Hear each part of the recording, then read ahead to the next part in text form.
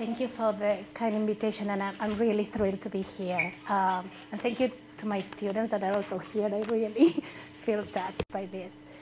Okay, so what I'm going to tell you is I came to New York around 10 years ago with the idea of staying in the States for 2 years and going back. And things went so well that I decided to stay. So let me share with you the dream that I've been following and for the last 10 years. Recurrent miscarriage is a serious and sad thing. Around 2,000 couples, 200,000 couples per year suffer from recurrent miscarriages.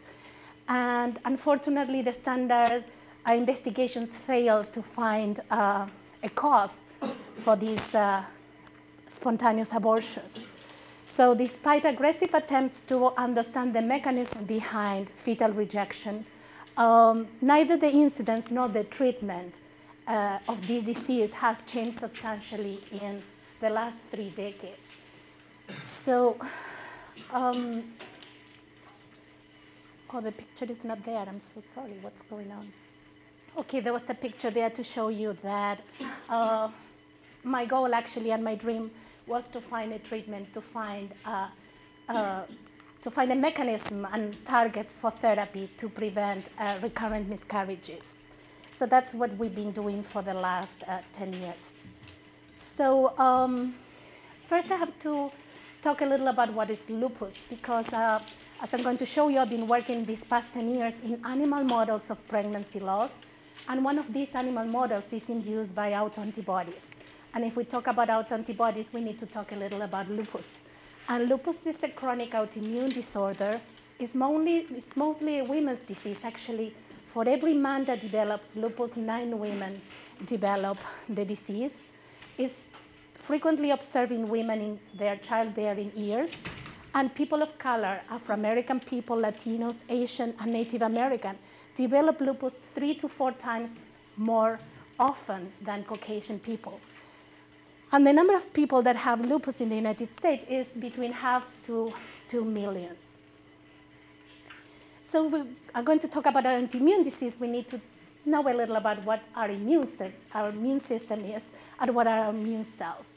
So we have a body immune cell that actually the aim is to protect us from invading pathogens. So this immune system that normally defends us in a person with lupus really gets what is called hyperactive and start forming antibodies.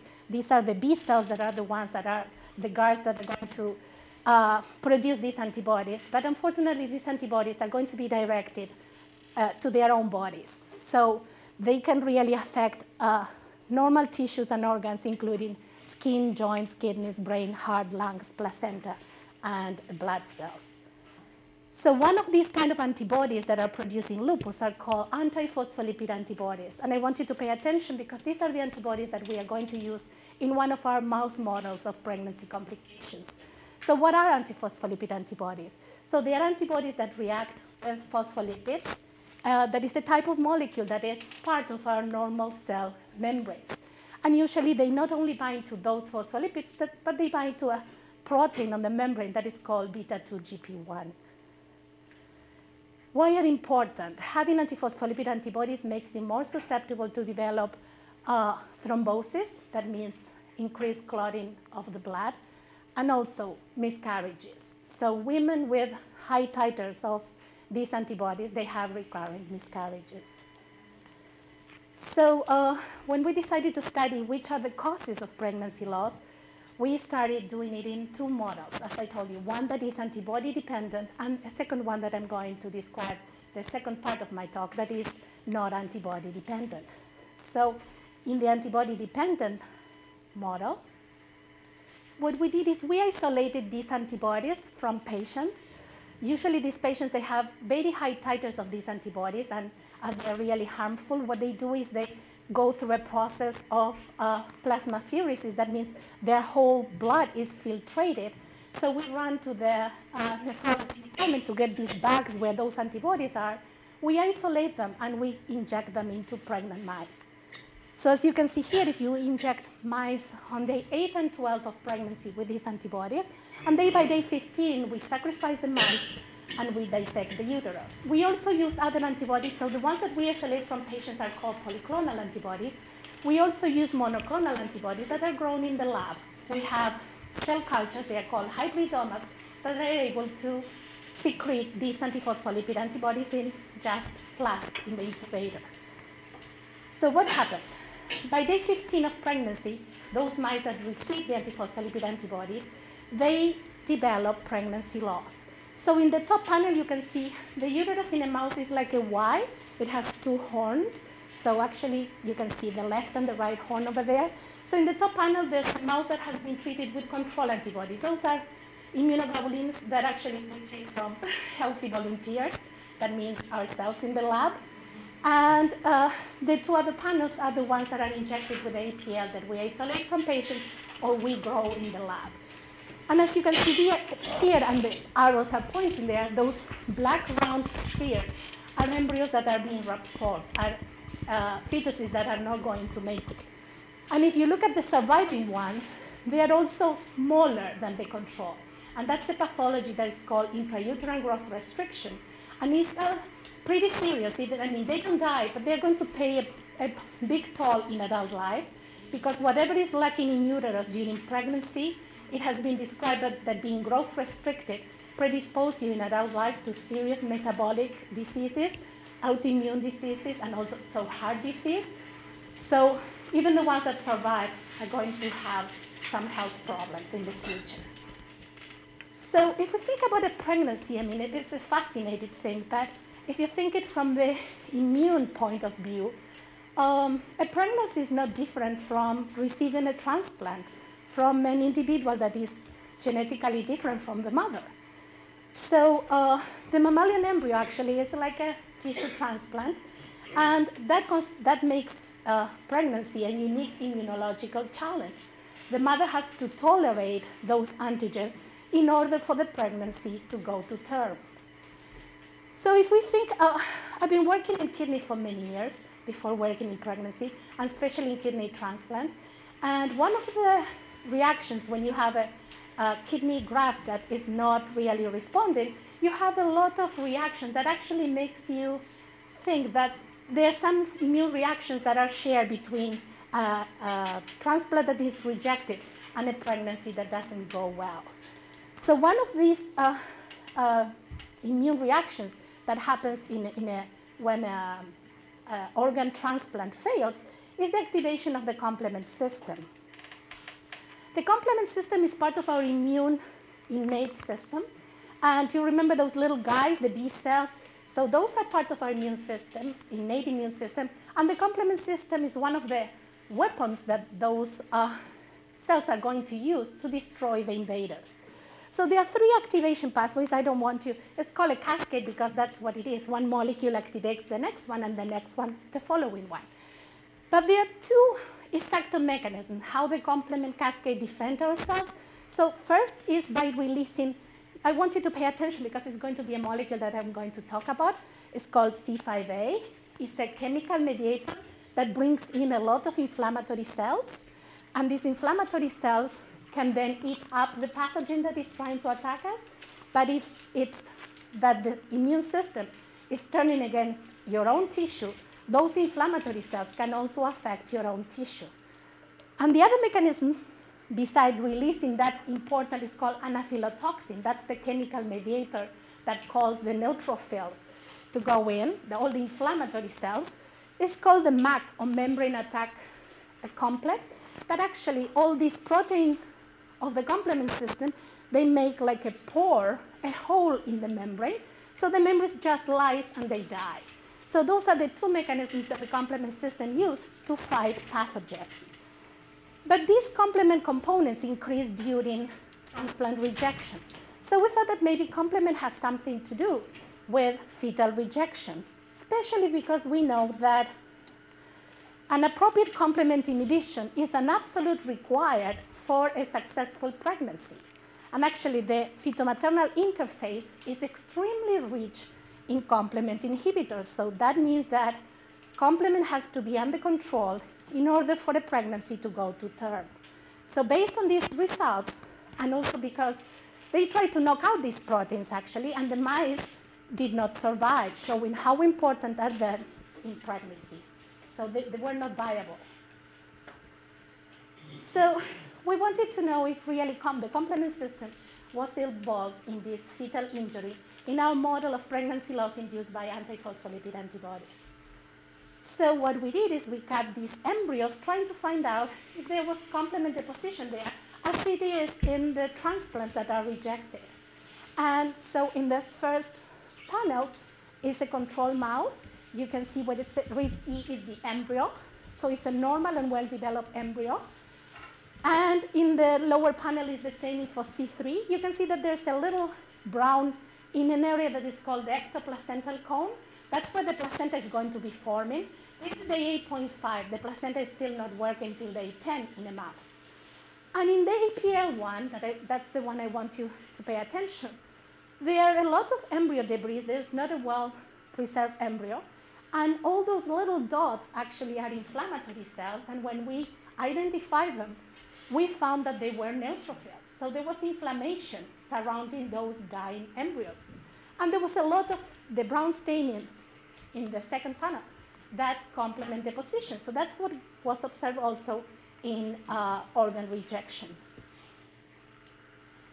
So I don't have time, but this was like the work of the first 4 years of this story. But we've been, thank you to all the complement biologists, I would say, around the world, they were very generous, giving us all kind of mice that are deficient in complement components, and also antibodies and peptides to block each of the components of this cascade to see if they are responsible or not for fetal injury. We identified C5a and the interaction with the receptor.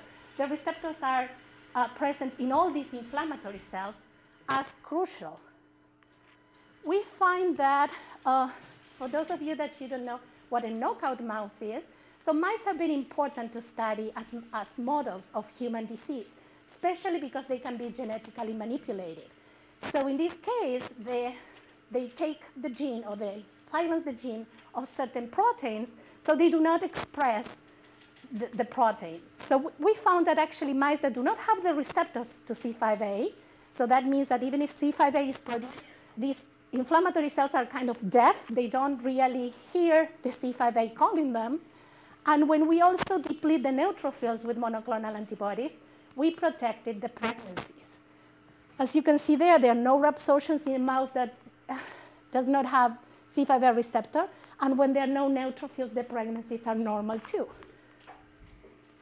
So this was an interesting time because actually our results pointed to inflammation as the cause of pregnancy loss. And as I told you, antiphospholipid antibodies are procoagulant, they are thrombogenic. These people, they also have stroke. Rheumatologists, that are the people that the doctors that study autoimmune disease, were not really happy with these new ideas that was inflammation what was causing the death of the embryos instead of clots in the placentas, because prior to our studies, it was supposed that the babies were dying because there were these clots in the placentas that would not allow enough food and oxygen to get to the embryos.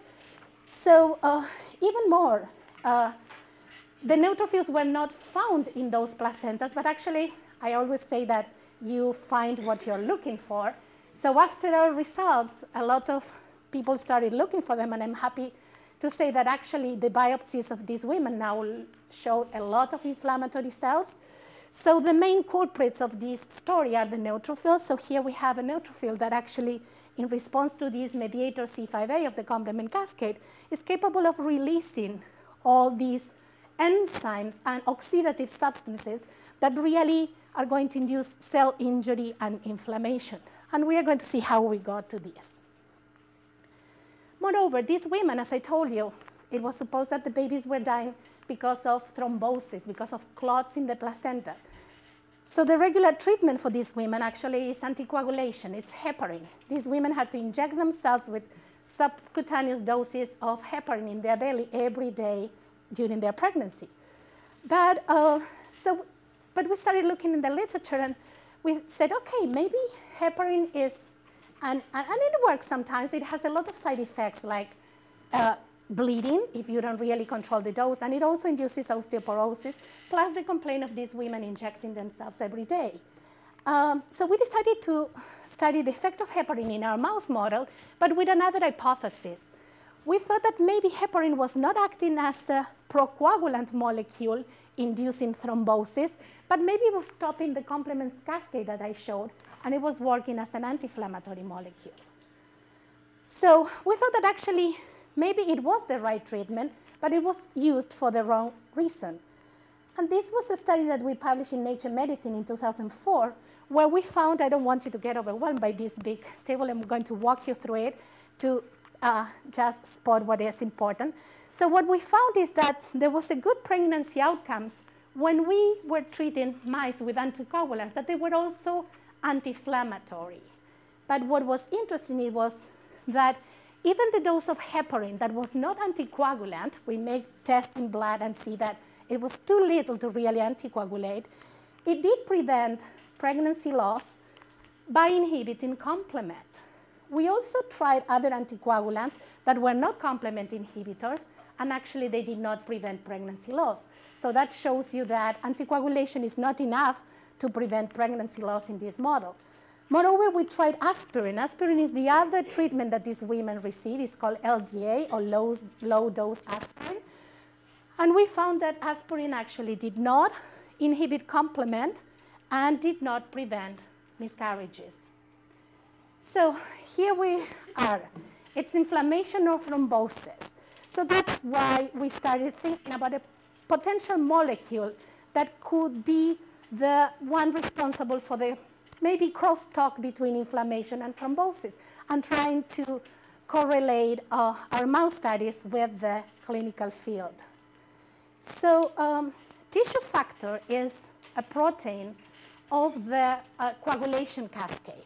So tissue factor is expressed in our endothelial cells. So every time that you cut yourself, tissue factor is expressed, and it activates the coagulation to create what is called a hemostatic plug or a clot to prevent bleeding. So one of the effects is binding all these coagulation proteins. That's why it's called also the coagulation cascade, and induce thrombosis. But lately, there have been a lot of studies showing that tissue factor can also be a pro-inflammatory molecule through the interaction with a set of receptors that are called protease activate receptors, and they can induce inflammation. And most of these proteins in the coagulation cascade are serine proteases, so they can really activate this group of receptors that are called PARs and induce inflammation. So what was to do next? To find if there was tissue factor in these embryos that were dying. So when we stain for tissue factor, in the one that is from a mouse, it's a decidua, that's the uterine content of a mouse treated with APL, we saw again embryo debris, the pieces of embryo, and a very robust staining for tissue factor, while in the one that was treated with normal human IgG, that's the immunoglobulins of the volunteers in the lab, did not induce tissue factor expression, only a little in the placenta. And the placenta actually is very rich in tissue factor because it has a purpose, and it prevents bleeding during pregnancy. And we did a blot to show that the colors we were seeing under the microscope are reliable. And the band in the middle shows that there's more tissue factor expression in the APL1. What was interesting is that for tissue factor to behave as a procoagulant molecule to activate the coagulation cascade, I should see more fibrin. Fibrin is the end stage of this plug, hemostatic plug that I told you before, but we did not see any increase in fibrin in those embryos. We were seeing increased tissue factor, but we did not see actually clots. We've been looking for years for these clots, looking in old books of histochemistry, trying to find all kind of different stainings for fibrin monoclonal antibodies, and we could never find increased fibrin or clots in those placentas or deciduas. So the absence of fibrin deposition and thrombi actually suggests that tissue factor is not acting as a procoagulant inducing thrombosis, but maybe it can be acting by another way. So what we did next is, okay, we found this increased tissue factor expression.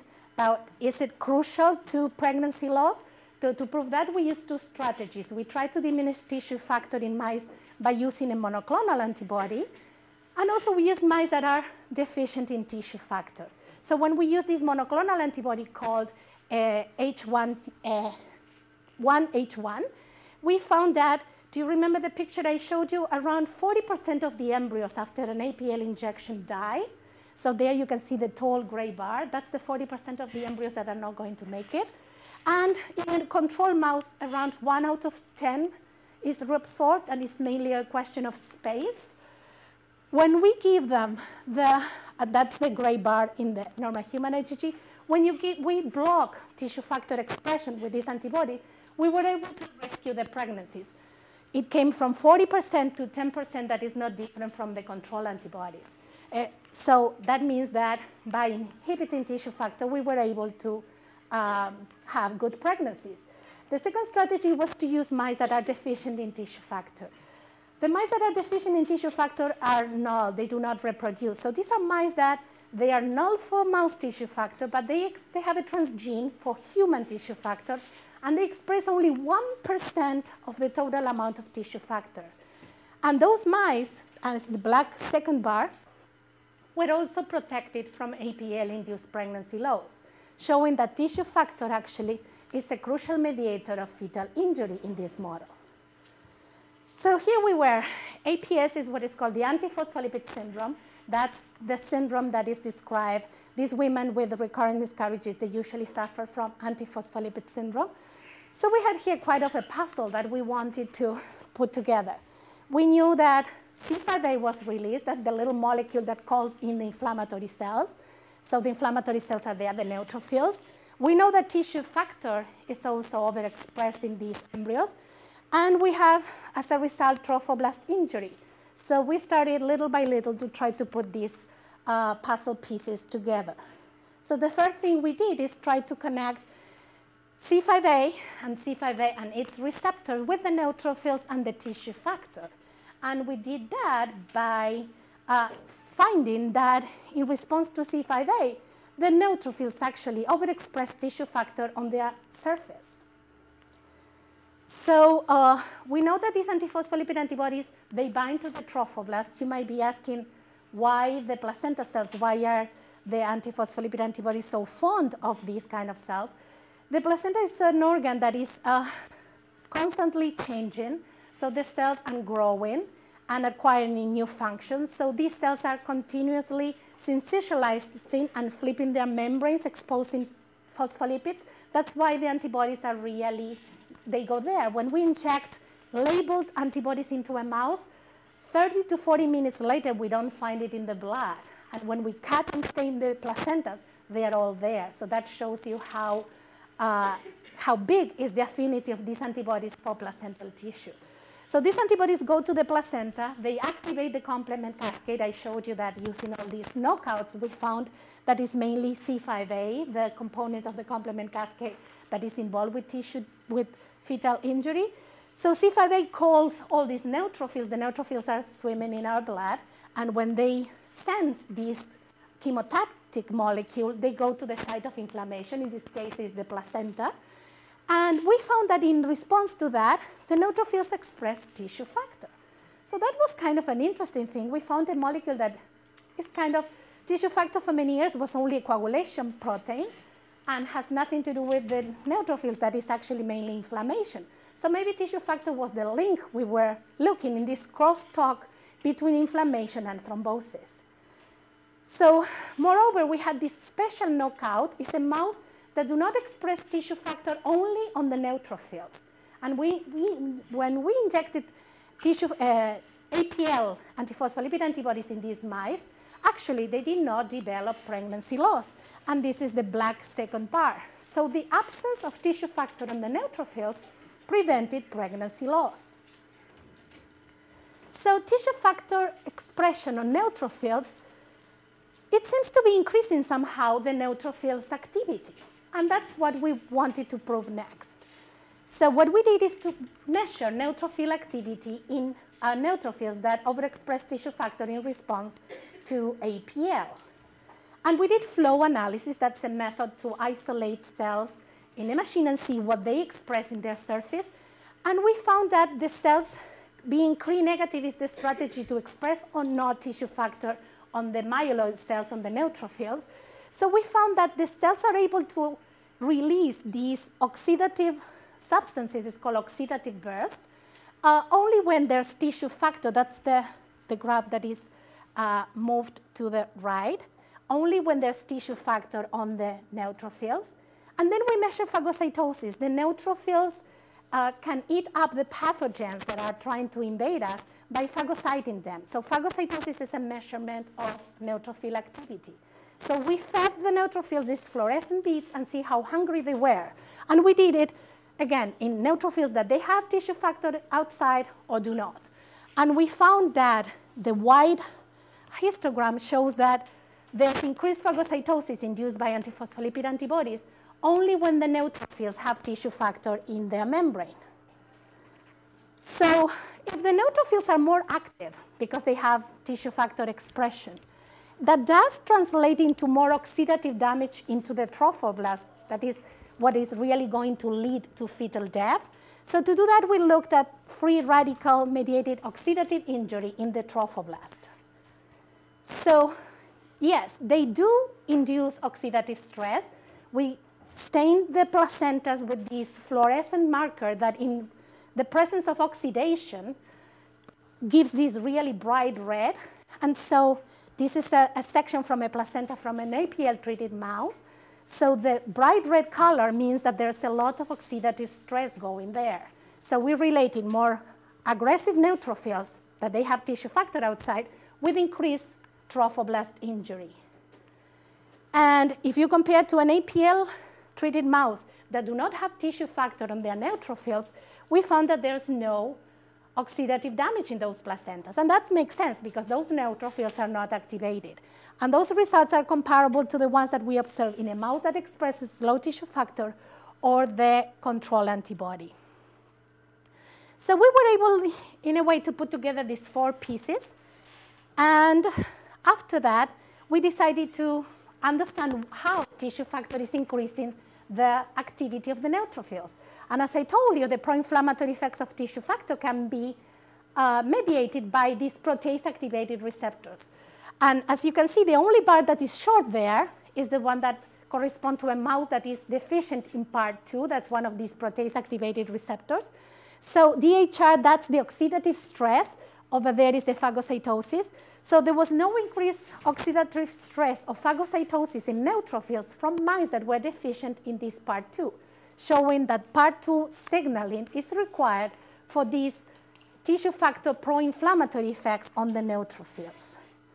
So we also found that part 2 deletion also prevents fetal injury. When we injected mice that are deficient in part 2 with the antiphospholipid antibodies, we rescued the pregnancies, and we also prevented the oxidative stress. Do you remember the bright red? Well, here is gray. When we studied a part 2 deficient mouse, there was no red color. So that means there's no oxidation.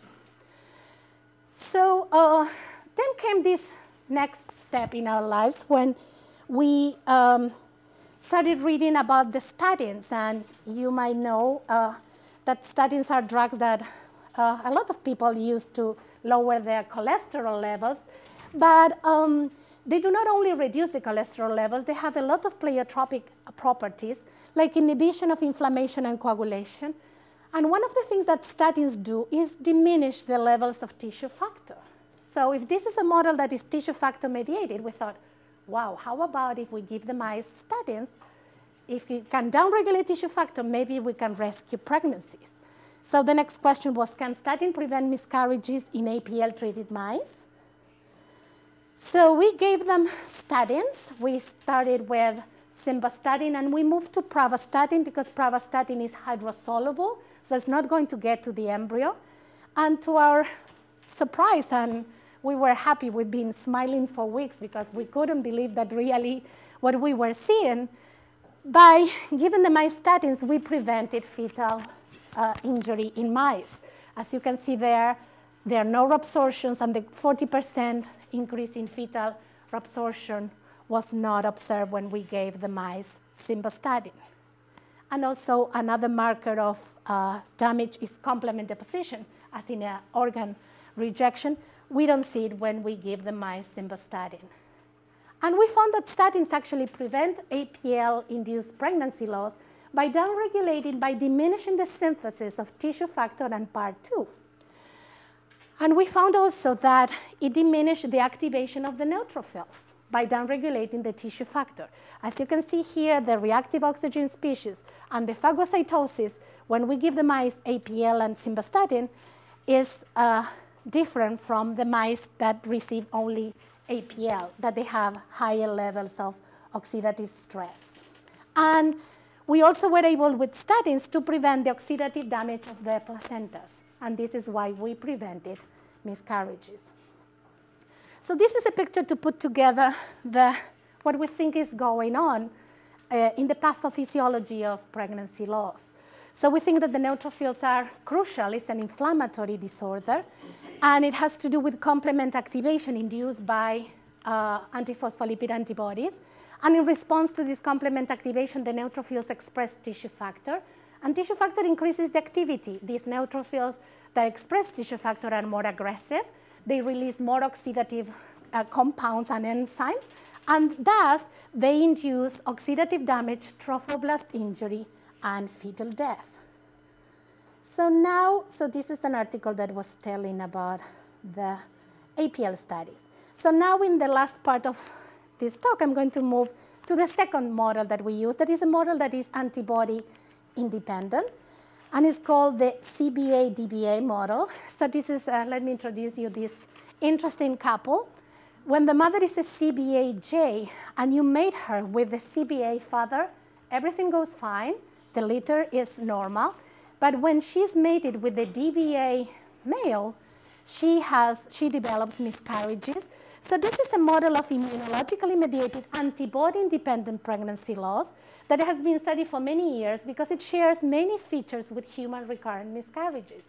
And lately we found that it's not only a model of miscarriages, but the females later on in pregnancy, they develop preeclampsia. That is also a very serious disease of pregnancy characterized by a mother vascular response to the fetus that is being rejected.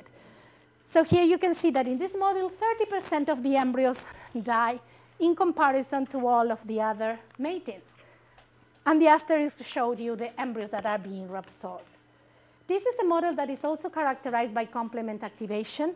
When we stained for complement deposition, we found increased complement deposition. And you can read the anti-F480.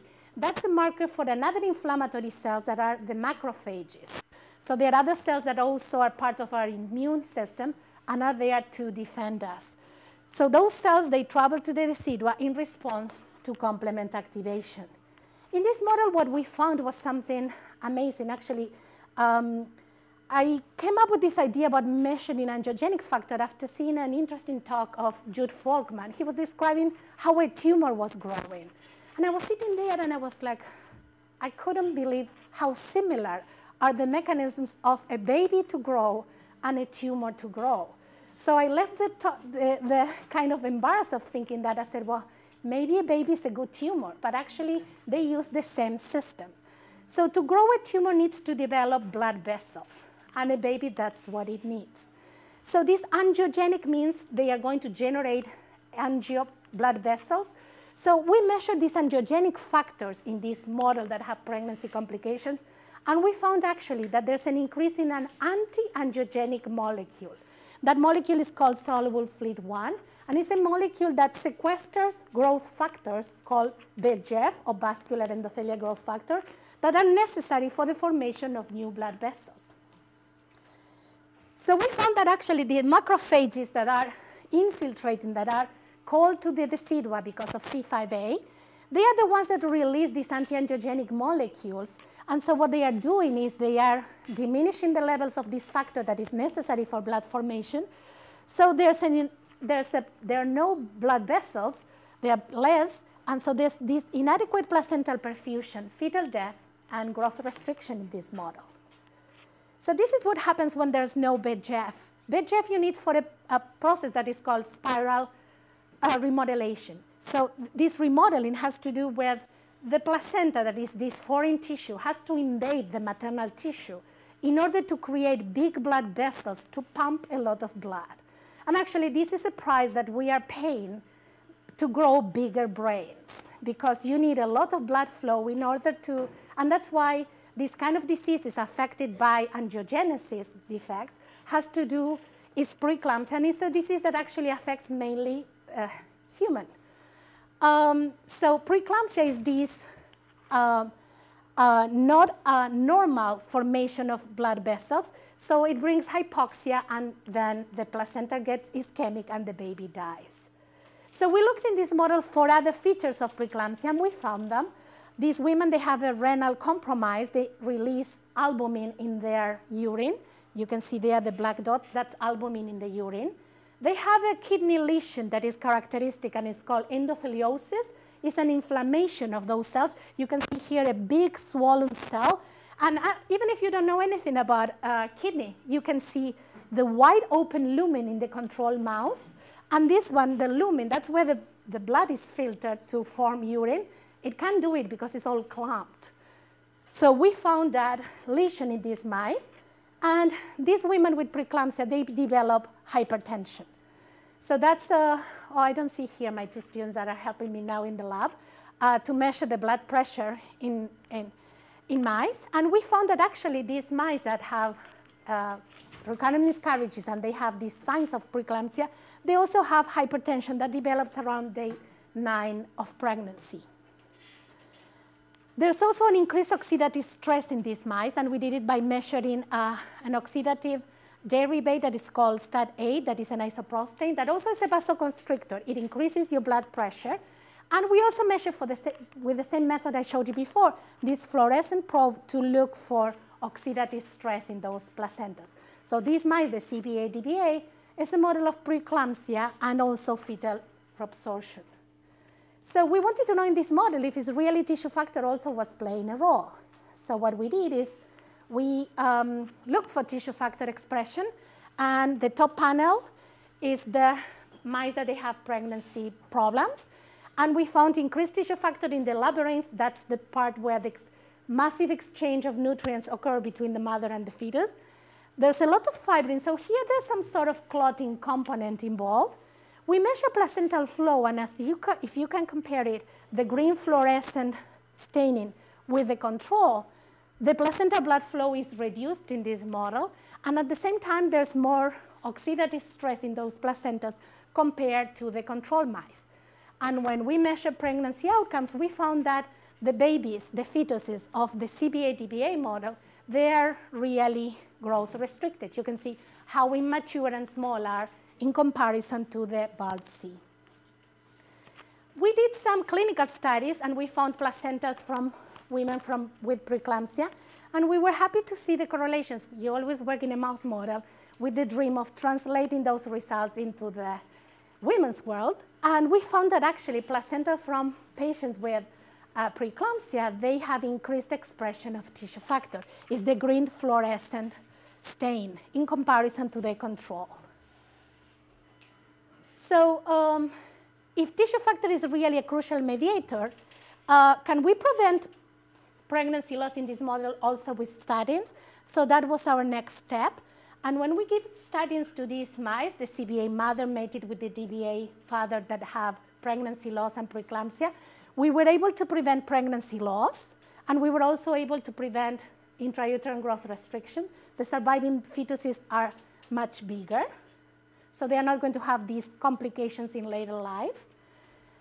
And with pravastatin, we were also able to prevent tissue factor expression in the labyrinth of the placenta, and we also prevented oxidative stress. We also prevented the diminution in the blood flow with pravastatin. So that way, by increasing the flow of blood, these babies are going to get more oxygen and nutrients in order to grow properly. And what was crucial is that pravastatin actually prevents the release of this crucial anti-angiogenic molecule that was avoiding the formation of blood vessels in the placenta. And you can see here, do you remember the dissoluble fluid molecule? That was the crucial molecule that quenches, sequesters this VEGF that is necessary for the blood vessels.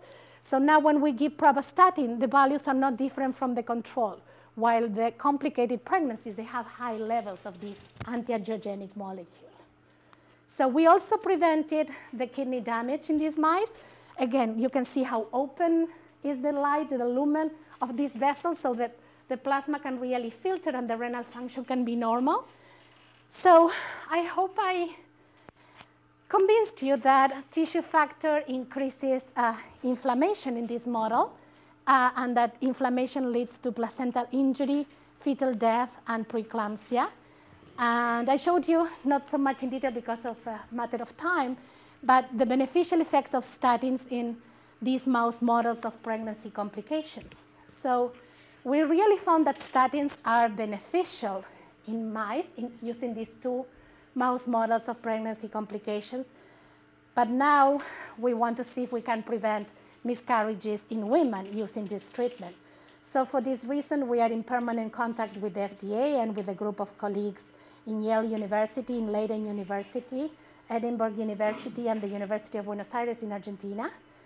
And what was very exciting was to see that statins are not considered major teratogenic. Merck did what is called a post-marketing surveillance study, where, I mean, I'm very grateful to these women, but I can't figure out why they did it. There are 670 women that continue to take statins while pregnant, even if their doctors advise them not to do it. And they did it because actually there are no studies about that.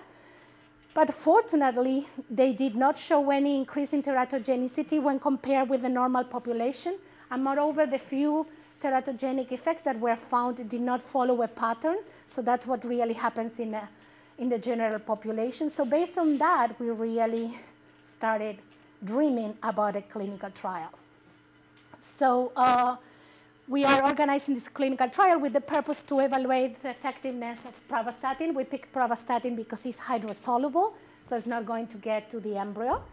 And we want to see if it can increase the live birth rate in couples who suffer from recurrent miscarriages with and without antiphospholipid antibodies.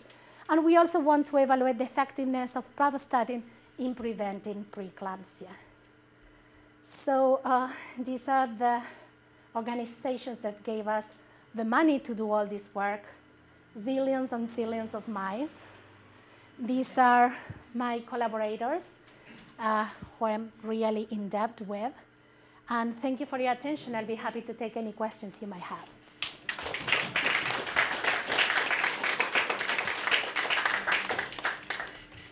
Yes? I'd like to start just with like a general comment. I'm Laura Fishman, and my discipline is history, so I'm not a specialist. But these comments relate to the fact that March is Women's History Month. And when the Provost lecture series scheduled Dr. Girardi for this time slot, I don't think we really appreciated the important connection here. But I'm struck by one of your quotes, which is, you find what you are looking for. And I think another way to phrase that is, we really don't get answers to a problem unless we ask the question in the first place. Exactly, that's a better way to say it. And your talk highlighted the disparity in women's health care that's prevalent not only for pregnancies, but for other issues that have affected women's health. And pregnancy is something that many of us take for granted, but from what you were saying, we should not, because there are many factors that are involved. And I was struck by what you said, that really the health of a person throughout life has a lot to do with what goes on in utero. Yes. And that therefore attention really should be paid to these issues. So I wanted to just reiterate the strong connection to Women's History Month.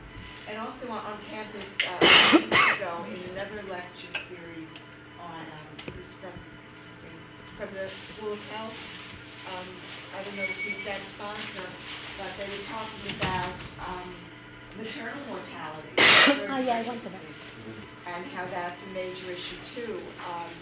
in underdeveloped countries, but unfortunately also in the United States. So this talk really connects to that. So I want to thank you, not just for bringing this to us and to our attention, but for the research that you're doing. Thank you. Yes, excuse me, what is called the in-uterus programming, that is called also the Baker theory. It's been described for many years now, and they're following those babies until adult life, and they found that really they have increased diabetes, cardiovascular disease, and immune disease. So what happens in uterus is really important. Yes? Professor, does the latest research indicate that women that were previously anorexic but were treated successfully for their anorexia, do they have a higher miscarriage rate? I mean, I know that women that are anorexic, they have, I don't have time to explain, but I really focus on the 50% of the women that do not find a cause for their miscarriages. The other 50% can be malformations or hormonal problems. The women that are anorexic, they get into what is called ovary insufficiency. So they really have hormonal problems that affect their fertility. Actually, the first time is that these young girls, unfortunately, they stop menstruating. So I guess that if you're recovered and your hormonal levels are normal, you might be able to carry a pregnancy to term. But if you are at that stage of malnutrition, I don't think you will going to be able to. Yes, oh, how many questions? I love this. Yes, Anne? I have several questions. One is, what's happening to your mice exactly? What happens? The two mice that when you breed them together, then there's an immune challenge such that... So we've been looking for that for a long time, and actually that's why actually resemble what happens in women, because really we don't know the cause. We know it's immune mediated. I didn't have time to show you because it happened the first time they mate, but if you've made the mother a second time, she has a normal pregnancy. So that is showing that there's some sort of tolerance developing.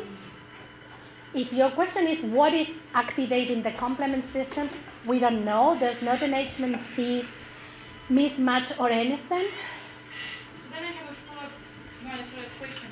So those fetus that can grow after you give statin, they are normal? Yes, and actually we are doing studies to APL antibodies. They not only affect the growth of the babies, but they can really get into their nervous system. Patients with lupus, they have what is called CNS lupus, or central nervous system lupus.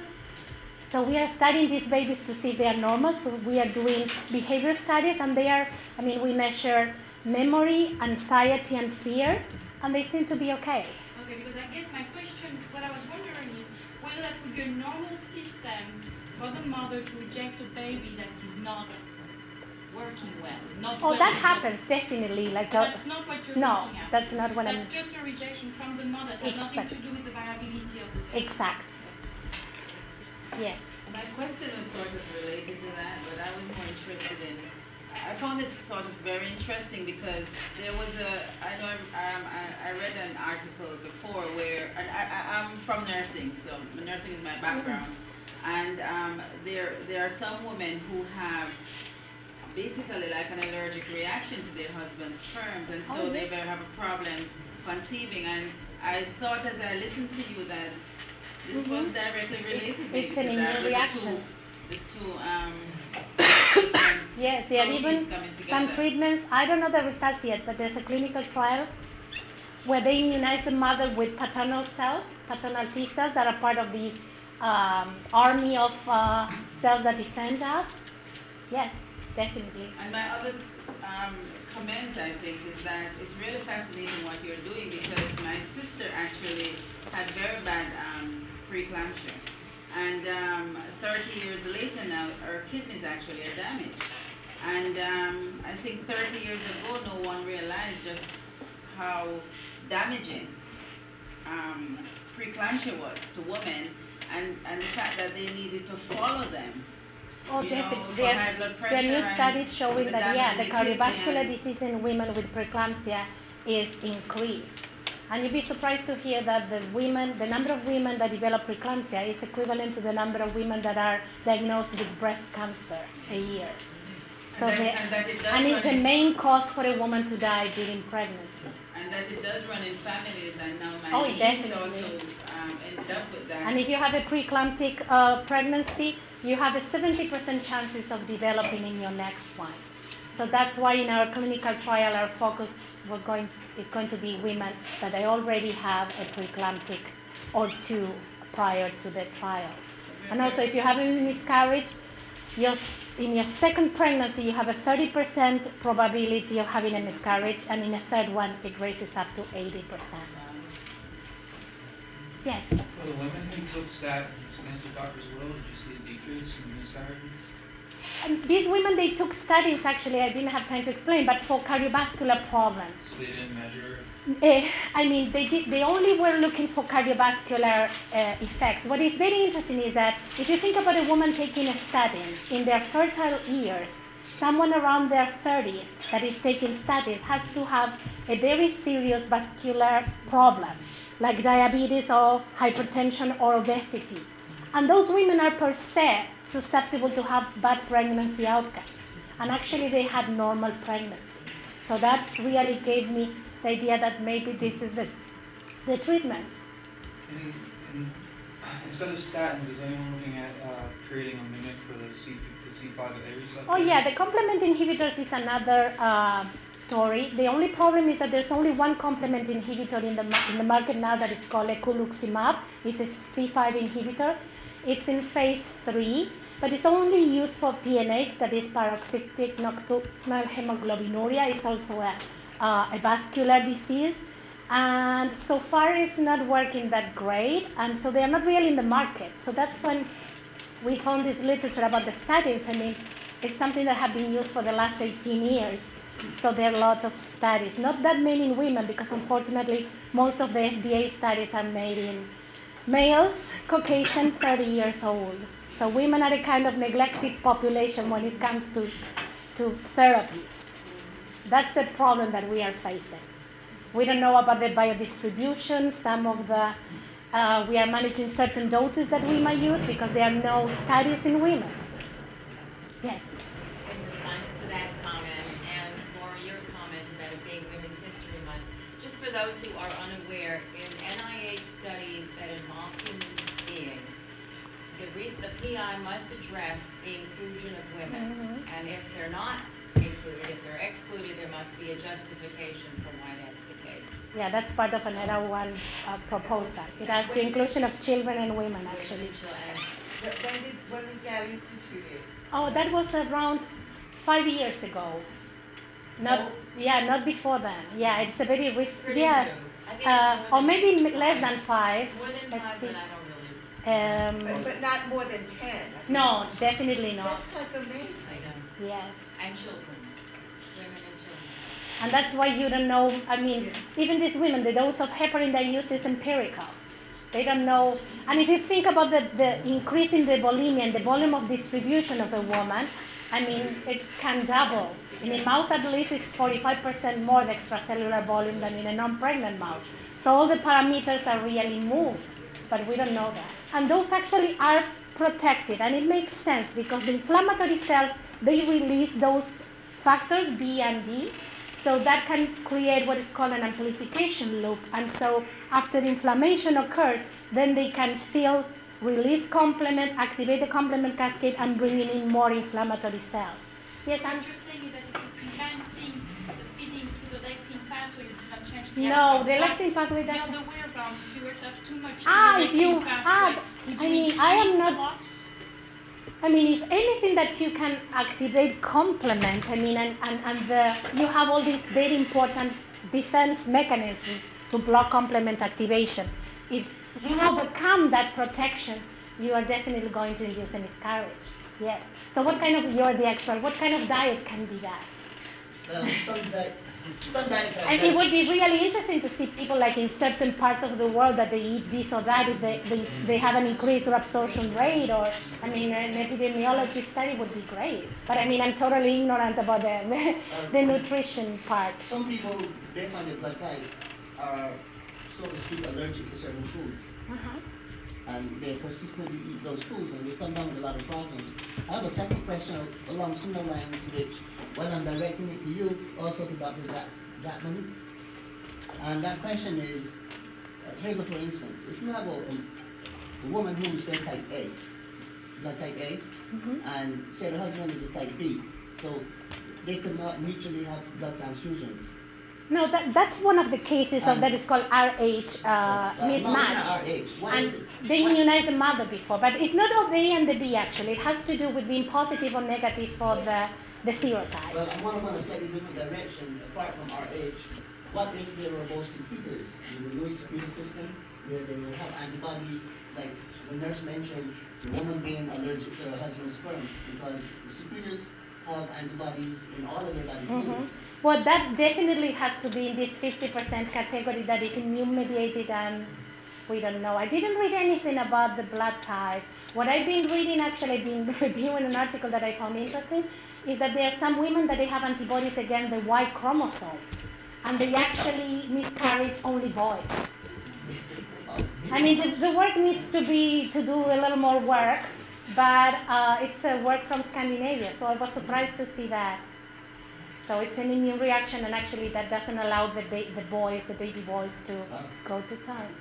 So definitely, if there's some sort of immune problem in any of them, definitely. And that's why also these women with lupus, even if they don't have antiphospholipid antibodies, they have problems during pregnancy.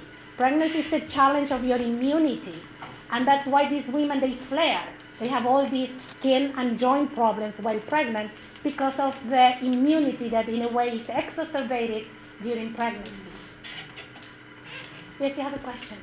What was the demographics of the statin population? Do you have to replicate that in the clinical trials? Oh, well, that's what we are kind of fighting about with the FDA. The FDA has an unfortunate classification of the drugs, that is the A, B, C, D, X. For them, the studies are category X, but that's the worst one, but it's just because there are no studies. No women have been included in any of these trials. But the FDA are confident after the Merck studies that actually statins are not teratogenic. But this group of 770 women that take, so they take it as a good sign. So far what we are trying to negotiate is the time when we are going to give the statins. So there's an idea to start with the pregnancy, omitting this crucial window of organogenesis that is the first 12 weeks of pregnancy. Though I have to say that according to my studies, I think it's too late for that. But that would be a first thing to do. The second thing we are doing is in the UK, women that decided to have an abortion. Sometimes they collaborate with this trial. So now we're going to see if there are many already that they agreed to take statins for 4 weeks before getting the abortion and try to see if there are any effects on that. I mean, that's something that I guess that only in the UK they can think about it, but I mean, that is going to really give a lot of information about, but I mean, 670 and the malformations are really not different from the general population. Do you know the demographics of that? Not actually. I can give you the site. I mean, it's a Merck paper in epidemiology, actually. One was done and there's another one with a smaller group of 150, and they're French women, Caucasian women. This group, actually, they don't make reference to the, it's just interesting that actually these women, if they have to be taking statins, their health must be really a problem. I mean, for a woman in their 30s or 20s to be taking statins, you have to have a really high cholesterol or being diabetic or have a serious cardiovascular problem. Yes. No more questions? Thank you very much.